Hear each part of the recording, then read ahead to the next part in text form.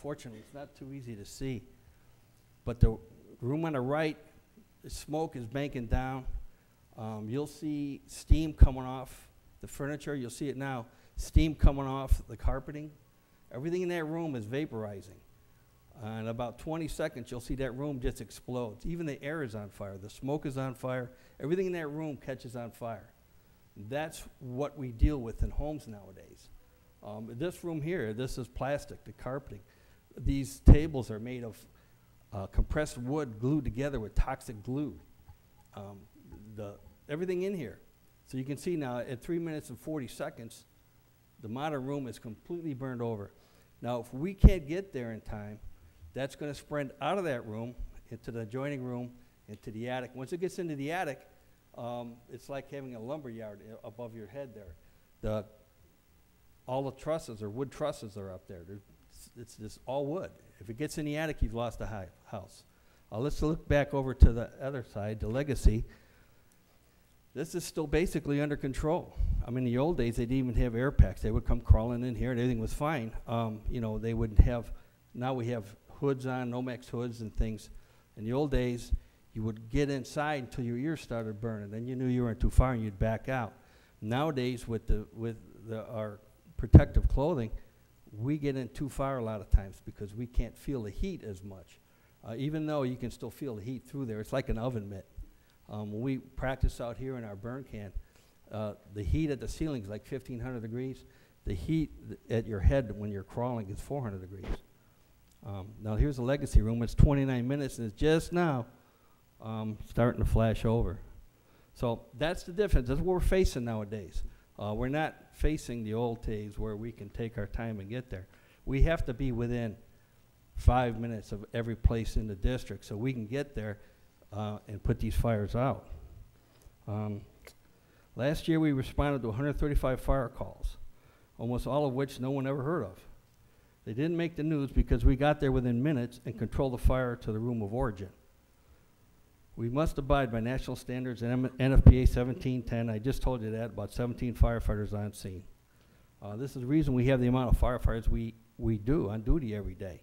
We have to have enough people on these regular fires to show up, put the fire out, and we also, NFPA 1710 says you have to have enough personnel available to run subsequent calls. So we got it figured out mathematically, so we have just the amount of people here every day to make that happen. And they got to be here all times of the day because you can't schedule a structure fire. If you can schedule them to the day shift, it would be great. But they happen all the time, nighttime, daytime, you never know. Just this morning, we had a fire on Southern Pines Drive. First engine arrived in 4.5 minutes, saved the home estimated to be worth $80,000 with damage of $25,000. If this fire had gone unchecked, it would have totally destroyed someone's home and all their possessions, and quite possibly the homes on either side as well. See, it's another thing a lot of people don't think about. Say, well, geez, why don't, I remember we had a county manager who said, why don't we just let the homes burn down and pay for them afterwards? We'd save money. Well, from people who are uneducated and don't know, that sounds good. But the thing is, if someone's in the house, you got to have someone save that person, number one. Number two, if you let that house burn, it's going to burn your neighbor's house and his neighbor's house. We had a fire not too long ago on Upper Captiva. They got a small fire department up there. Big, huge house. Beautiful homes up there, if anybody's ever been up there. House caught on fire, wind-driven fire. By the time they could get enough firefighters, of course, it overwhelmed the little fire department that was out there right away. So I had to round up firefighters from the area, put them on boats, send them out there. We had our guys there. We had a bunch of people there. It burned that house to the ground, burned its neighbor's house to the ground, and severely destroyed the neighbors next to his house before it was able to be stopped. So that's why we're here. Let me read you from the report. The report was from 7:42 this morning. Like I said, the first two engines arrived in 4.5 minutes. Engine 24 was dispatched for a possible structure fire.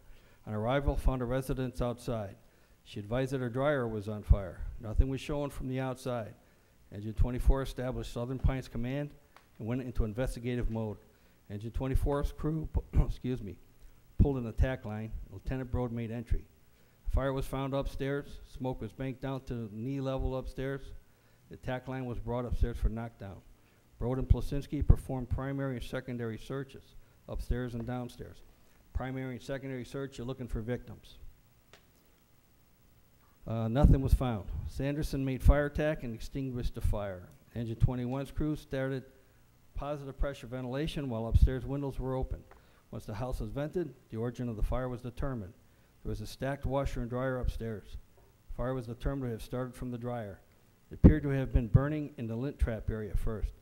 That's the vent in the wall had. The vent in the wall had substantial lint buildup inside of it. The washer dryer were disconnected and taken outside. Small holes were made to check for extension. You always got to check for extension because if you do that and the fire got into the wall or into the attic, it's not a good thing. Access was also made to the attic. Check for extension. No extension was found. Smoke damage was extensive upstairs. Very little water damage was incurred. That's because our guys are trained to do their jobs and to do it quickly and efficiently where you don't ruin the house with water. That can be just as bad as fire. Salvage and overhaul was continued and all was cleared. Salvage is when you salvage their property. A lot of times we'll put tarps over their furniture. We'll put it all in the middle, put tarps on it, take anything they have that's of value, take it outside maybe. Overhaul is when you see firefighters with the pike poles pulling ceilings and things. You're looking for hidden fire. So after any fire, you got to do overhaul and find out, make sure you got all the fire. All right. The residents were double checked for injuries, and the owner of the condo arrived and he was allowed access to view the damage. All units were cleared and properties left to owner and renter. That was just a normal day for our guys, and like I said, you won't see that on TV because they got there quickly, did their job as they always do, and put the fire out. In fact, the crew back on that wall were mostly the guys that were there. So the guys did a great job. They didn't know they were going to be heroes today. So. Well, that's all I have, and thank you. If anybody have any questions, I'd be happy to answer them. Thank you very much. Thank you.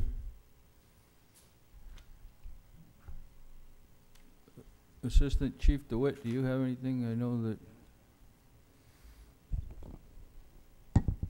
Yeah, just two things we talked about. Deputy Chief Giuliano spoke about the training we had.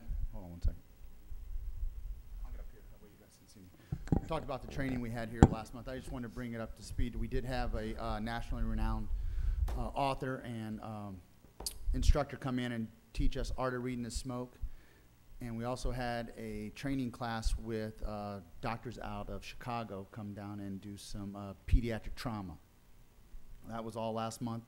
And then also last month we had 3 days in a row of the Florida Cancer Society come in and talk to us. Every one of our on-duty firefighters attended it and talking about the dangers of cancer, the dangers of going into these type fires that Deputy Chief Giuliano spoke about, and also how to try and mitigate some of those hazards, as in when you get back from a call, make sure you're washing your gear in a timely manner so that carcinogens aren't laying on your gear and you're taking it home with you, or that you're basically wearing it every day until you wash it. So they spoke on that. We had about 61 of our members of the 78 on-duty firefighters attend the 3-day course. So just wanted to bring you up to speed on some training going on here. Thank you. Local 3444.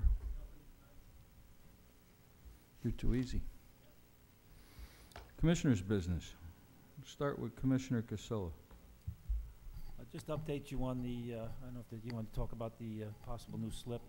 We're still investigating an in-water slip for the rescue boat, and it's ongoing. We've had some good possibilities. The new chief has been working very hard on it with me, and we'll be coming up with some answers in the near future.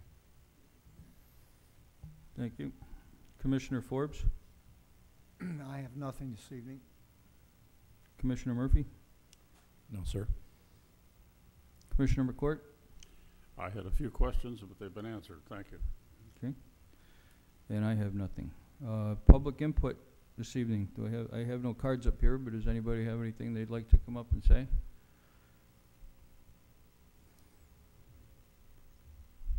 Then this meeting is adjourned. Thank you for coming.